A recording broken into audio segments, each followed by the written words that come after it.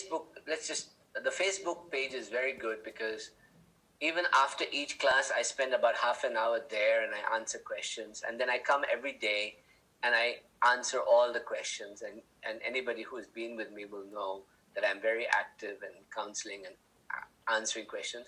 You will also meet a couple of people who are with me who are advanced students of mine who will be able to advise you if I'm not around.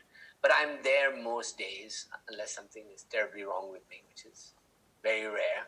So let me come and join me there, even if you do not like Facebook or you feel it's an invasion of your privacy. Because this is a secret group, you find it safe, secure, and supported. And I'll be there with you. So do come. Okay, let's put the meditation slide on and then we'll start. So we normally separate this segment out into a separate video so you'll be able to enjoy it. And this will be a separate clip for you to do on how to do the meditation. Go to the next slide, please. So as we saw, grace descends into us from cosmos, from source of Shiva, Shakti and Para.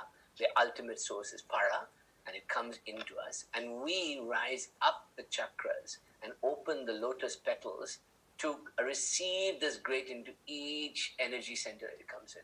So the beam of light through us goes not only from above into us, but from the earth upwards and meets at the heart. It's almost like a pillar of light, and you become this pillar of light. And one of the practices we'll learn in the third and fourth class is how to build this pillar of light in yourself.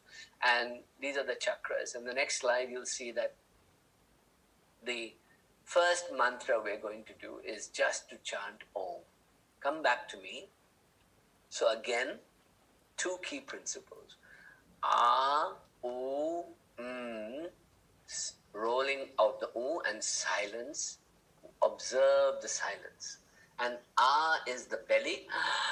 Breathe into the stomach.